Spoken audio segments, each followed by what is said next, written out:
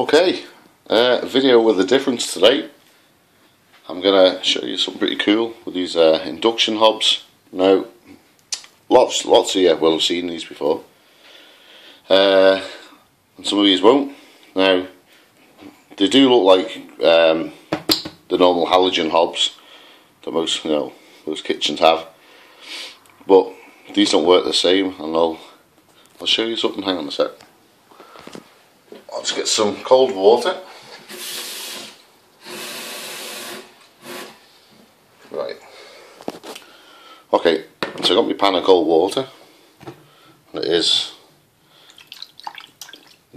obviously out of the cold tap. Now, put this on. Wait till you see this. Right. Put tea towel over it. Shit, stay on. Over. Okay. Watch this. Now you're probably thinking I'm some kind of nutcase that I'm going to burn my house down, but I'm not. This is the cool thing about these, because they don't really get hot like a halogen cooker does. They're actually called an induction. So if you're going to try this at home, make sure it is an induction one, not a halogen one.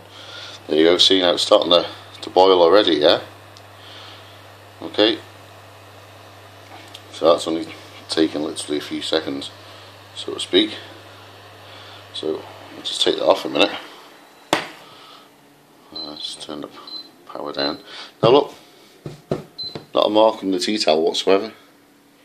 Yeah, even the hob doesn't even get hot. A little bit warm, but it's just a bit of condensation on there. But watch, it doesn't even damage the dreaded.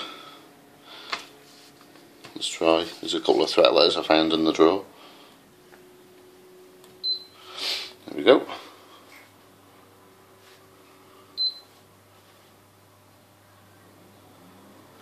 There we go. Let's get it speed up a little bit. So we've got that going again. Now that's not actually doing anything to the letters because it doesn't get hot, you see.